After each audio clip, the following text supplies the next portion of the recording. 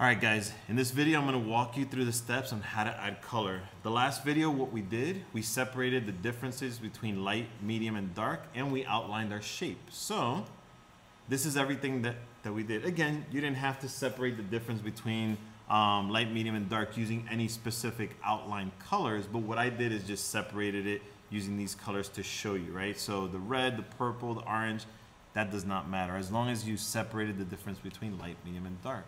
And now the next thing that you were supposed to do was to make sure that your shapes were closed. Remember, these are little pools. I'm gonna hide my photo here. I'll leave this back on, right? All your shapes right there were supposed to be closed, right? For example, this one right here, you can kind of see it's a little bit open right there. So with my direct selection tool, I'm gonna click on it and move that in, right?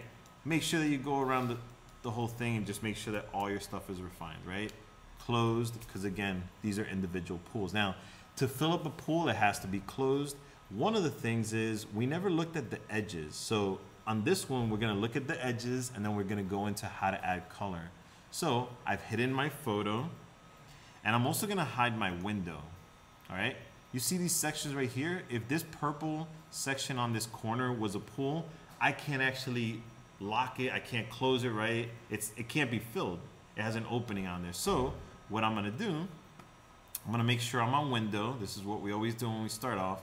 Go to window, workspace, make sure Essentials Classic is selected. And if it's already clicked, just do reset, right? Reset Essential Classic. And then if it's not like your toolbar, if it's not two columns, just click on these two arrows right here and you'll have it as two columns. Now let's see, the fifth tool down, we want to get the rectangle tool. And you might not see the rectangle tool, but if you click and hold it down, if you have any of these on there, you'll see you can click on the rectangle tool. What we're gonna do, we're gonna put a rectangle around our whole, we're gonna put a rectangle around our whole piece. And what that's gonna do, it's gonna close any of our pools that are on the corners. Basically what we were doing with the window itself, we're gonna close off the sections around there. We didn't see it, like for example, this one right here, we didn't see that those were not closed because we had the window on there. Let me show you the window again, right? So the window comes up to there. What we need to do is actually bring our rectangle a little bit closer to it. It doesn't have to be exactly where the window is, but we're gonna bring it up to that section. So I'm gonna zoom in, maybe up to the top right here, click and drag, right? Maybe about there. And what that's gonna do, that's gonna close our sections right there. Let me see, right here. This one right here. And then for some of them, like that one right there, okay, that's closed, that's closed, that's closed. And it's okay if these go a little bit outside of that, that's fine. Even if it goes a lot outside of that. All right, that looks good. Let me look at my window again. This one actually stepped outside, so I'm gonna move the rectangle on this side. I'm gonna move it a little bit over to the edge right here. I don't want it to show past my window. I just want it to be very close to it. This one kind of shows right there. I'm gonna move that past over here. And then the bottom one, sure, I'm gonna move that up. All right. And there you go. Now my rectangle is where I want it to be. Now the last thing I have to do with the direct selection tool, I'm still gonna have a few things that are close to it but not there. Like this one right here. Click, pull this one down, that's fine. I'm just going around again, just making sure all my pools, yes, that's closed. Yes, that's a closed pool. This one almost there, but now it is. This one I'm gonna move a little bit over right there. This one was almost there, now it is.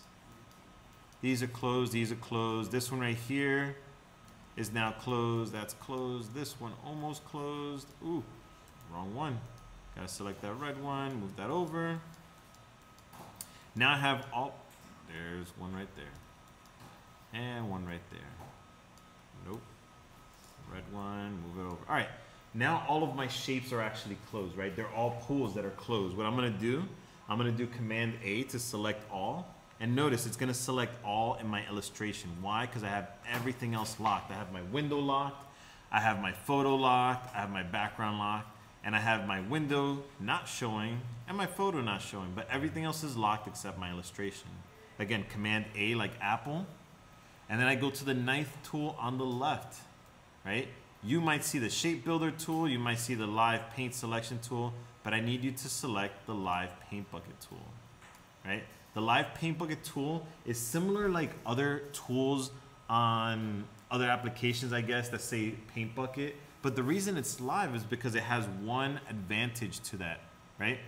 If I click on the photo layer to show it, it actually knows what color is behind it, right? Let me show you. Like right now, you can see my colors are red outline, which is the stroke, and none for the fill, right?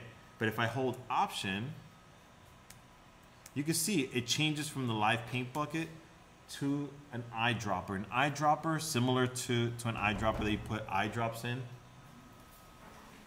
right? I could just click right here and select the color. So what you are to do is to actually eyedrop any of the colors inside there that you see, and you should be looking for a color that represents that pool. So this pool right here, if I hold Option, I could actually click right here and get that same green. I'm not gonna click right here and get the darker green, but I'm gonna hold Option, I'm gonna click right here, and that color, after I let go of Option, I could click and it fills it in.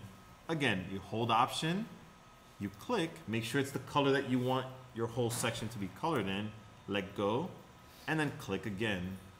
Hold Option, click, let go, click again. Hold Option, click, let go, click again. Hold Option, click, let go, click again. And this, you could do it fast, but you can't do it well fast. You have to actually go through and make intelligent decisions throughout to say, hey, I'm gonna click here as opposed to clicking over here. I'm gonna click over here instead of clicking there. Like you wanna click holding Option on a section that represents the most of that pool. So I'm holding Option, click, let go, click again. Ooh, I see something that happened. All right, I'm gonna teach you something in this process. I messed up something here. You see how there's a darker color here and a lighter color here? I messed up. And if you mess up, which is okay, right? You're learning. You wanna go back and click on the pen tool. I'm actually glad that this happened, but here, I'm gonna zoom in.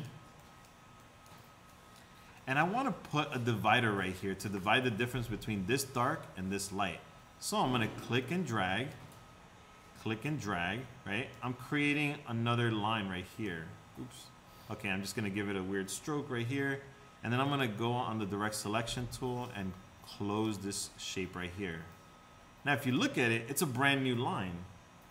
And if you look at your illustration layer, you have the live paint that you've been working on, and now you have this brand new line that you just created.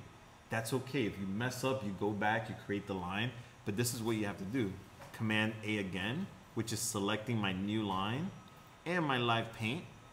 And then I go up to Object, Live Paint, Merge. What that's gonna do is gonna combine my new line and my old lines together. So Object up here, right? Live Paint and Merge. And take a look, now it's all live paint. So if I do this again, Command A, and I go to my Live Paint Bucket tool, which is right over here, I can hold Option, click on this light green, click in there, yep, and now hold Option, click, let go, click again, and now I have those two colors right there. I have my darker section and my lighter section. The idea is you go around your whole piece and you finish adding color to it. All right, I'm gonna create one more video. I know I said 1 of 3. I'm gonna create a 4th one because there's gonna be something at the end that I think you guys are gonna find interesting. But once you're done with everything, look, you hide your photo, you can hide your window. I would do Command A, click on the selection tool, click on the stroke, get rid of the stroke to none, and then you'll have your finished plant. I know this doesn't look good right now. Yours is gonna be finished, but I'll show you what this looks like on the 4th one, all right? I hope this helps.